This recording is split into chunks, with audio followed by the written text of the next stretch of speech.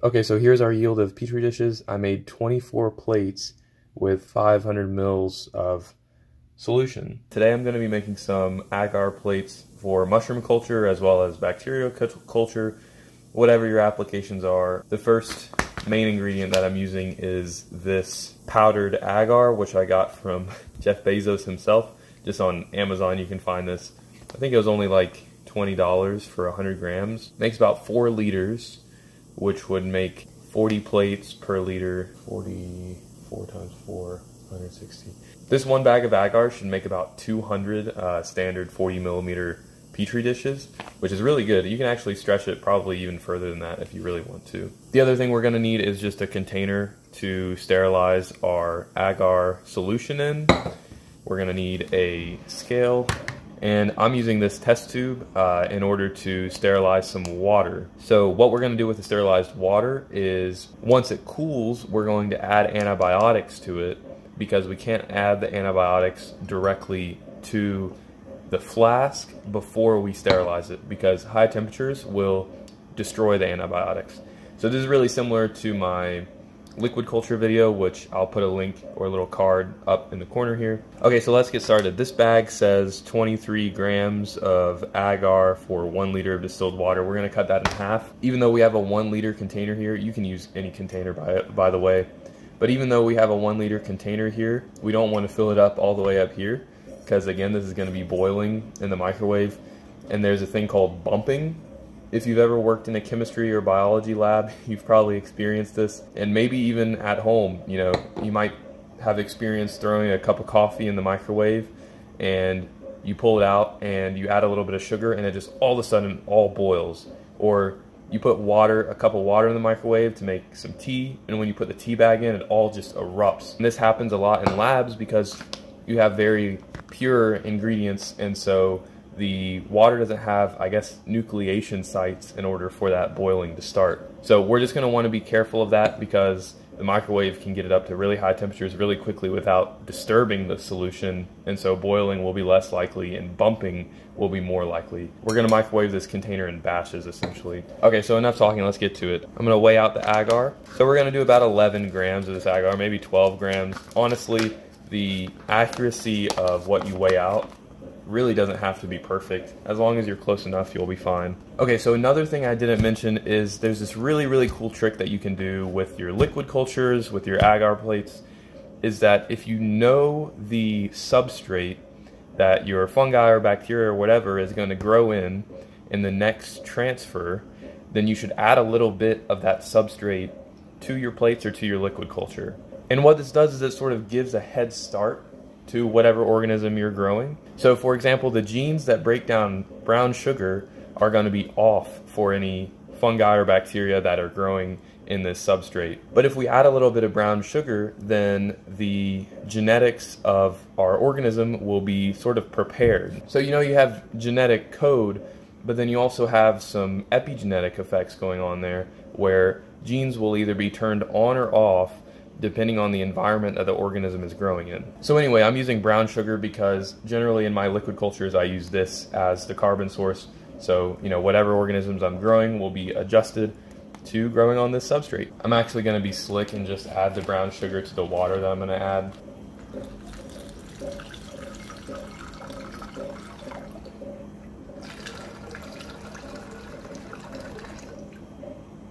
Okay, so I did 475 grams of water. That's including a little bit of brown sugar. So a little less than 500 mils of water, and that's because to some of our plates we're going to be adding this antibiotic solution. Okay, so we have our agar solution going in the microwave. This is our sterilization procedure.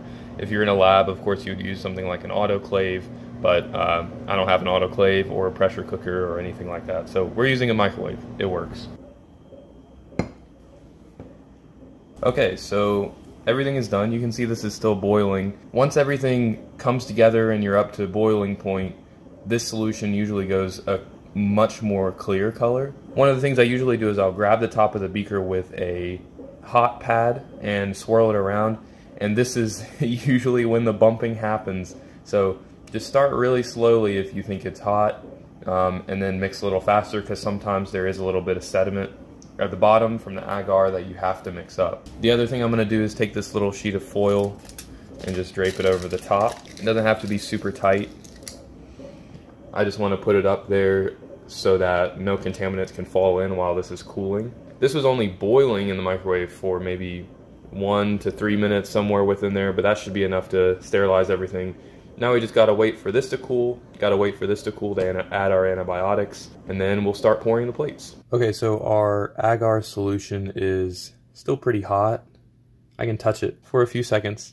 If you let it cool down too much, it'll start solidifying in the container.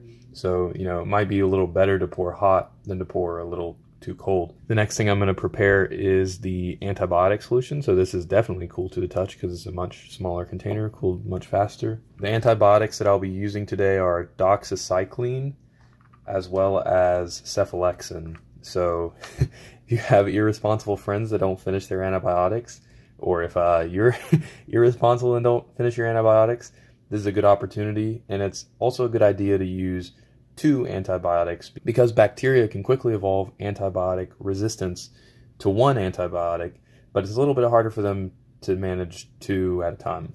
3 might be even more fun. So all the antibiotics that I've seen come in 2 flavors. They either have this pill, and I think I showed this in the liquid culture video, but they either have this pill that you can just twist and open up and there's a powder inside, or they're a solid tablet that you need to crush. So in this case, it's this pill that you can open up. Generally, 1 pill should be able to treat 1 liter of solution. So we're using half of a liter, so we're going to use half of this pill.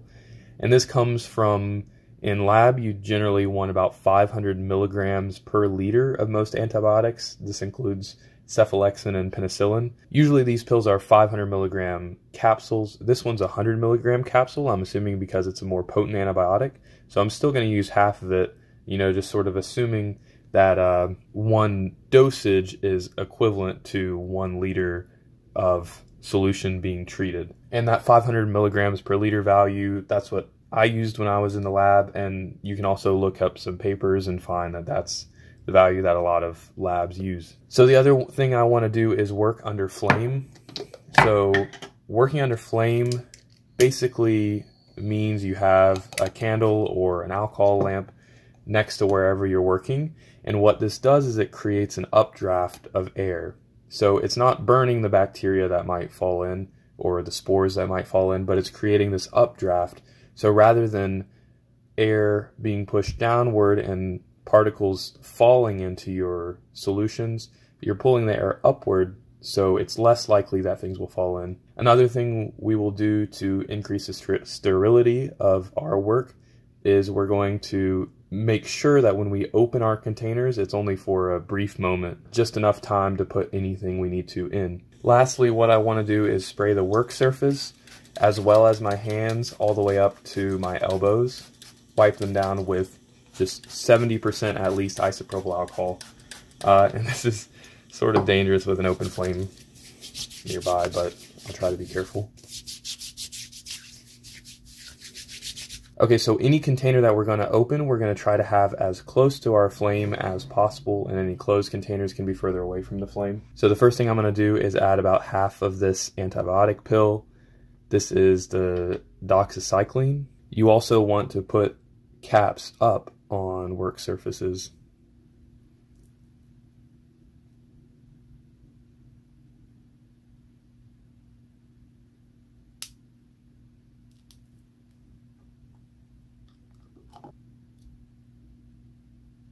Ooh.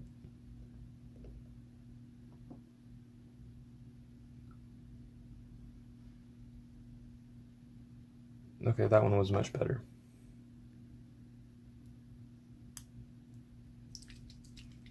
So this is our antibiotic solution. I'm actually going to pour a few plates without antibiotics because I have some experiments planned. Then I'm going to add some of this antibiotic solution for the antibiotic plates. And then I'm actually going to pour some plates with this methylene blue dye as well for another experiment that I'm doing. But if you're just doing it to do plate transfers and to grow fungi, just add all this antibiotic and pour your plates and you're golden. Okay, so the plates that I got is this 20 pack. I just got it from Jeff Bezos as well, Amazon.com. So I think what I want to do is pour half of the plates without antibiotics and half with. So these Petri dishes are sterile, so I'm making sure to open them next to the flame. Again, my hands are sprayed with alcohol. Okay, so what I've done is I've split the stack of plates in half. And so there's sort of a finesse technique that I might be a little rusty on, but we'll try here.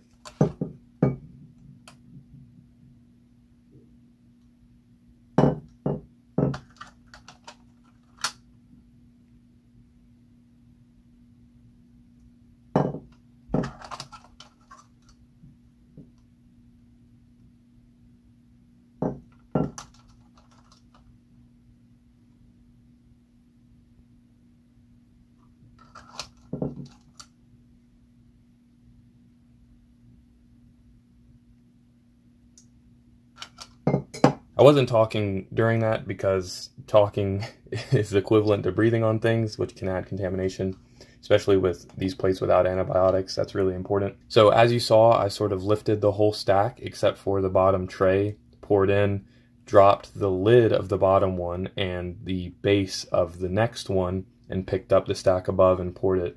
It's just a little bit of a quicker and more efficient way to pour your plates. The other thing you might have noticed, or what I should have been doing, is I like to pour them a little under, if anything. I'll pour it until I see there's just a small section of the plate that's not covered, and I'll stop.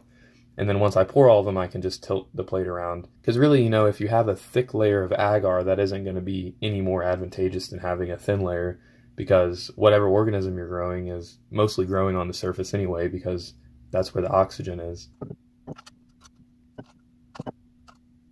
Okay, opening the next stack of plates. And again, for this second set, I'm going to add half of our antibiotic solution because I prepared enough for half a liter, but I've already poured 250 mils, so we're only going to need about half of this. So that's pretty good. The antibiotic concentration really doesn't have to be perfect. These last few plates, I'm going to pour with some methylene blue dye.